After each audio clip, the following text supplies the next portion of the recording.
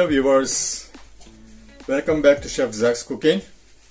I hope you are all well and looking forward to my new recipe. Today I'm going to make something from back home, which is called machi paaka or fish paaka. It's a East African dish made of coconut. So you can use the same recipe using either fish or chicken, but today I'm going to do it with fish.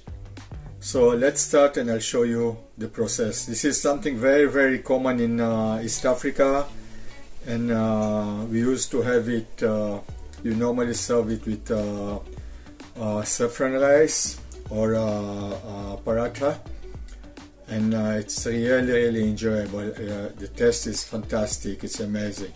So let's start. I'll show you the recipe. So I have here four sea bream fish, quite big in size. So I'm going to use 1.5 teaspoon of salt, 1 teaspoon of chili powder, 2 teaspoons of cumin and coriander powder, 1 spoon of turmeric, 2 tablespoons of ginger and garlic paste. Now I'm going to squeeze 2 fresh lemon juice. I'm going to add 1 tablespoon of fish seasoning. Now we are going to marinate our fish.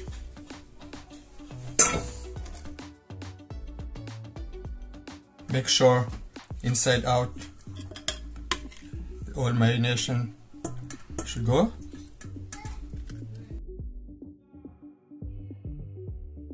And we'll do the same thing with the other fish. So my fish is now well marinated. I'm going to leave this for an hour or two before I start grilling it. So I'm going to grill it in the oven. Now I'm going to oil my tray.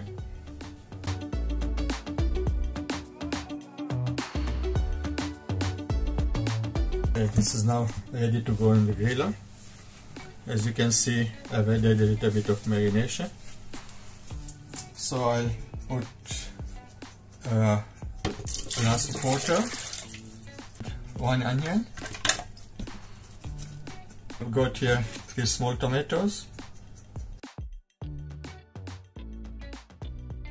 I'm going to add 1 teaspoon of salt, 1 teaspoon of turmeric, and 2 tablespoons of ginger and garlic. I'm going to add half teaspoon of green chili paste. This is now my mixture is ready. We are now going to transfer this in a pan. I'm going to add 1 tablespoon of oil.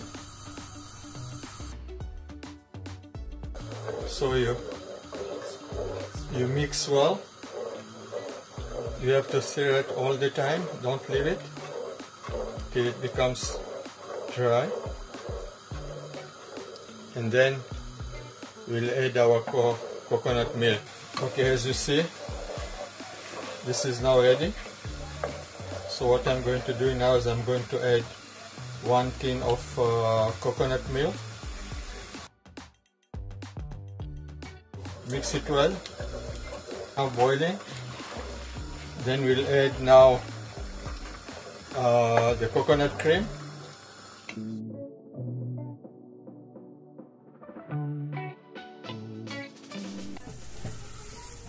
As you can see now, my fish is properly grilled. I'm going to give it a smoke flavor. So what we have done is I've heated 2 pieces of charcoal. I'll just show you how I'm going to do it.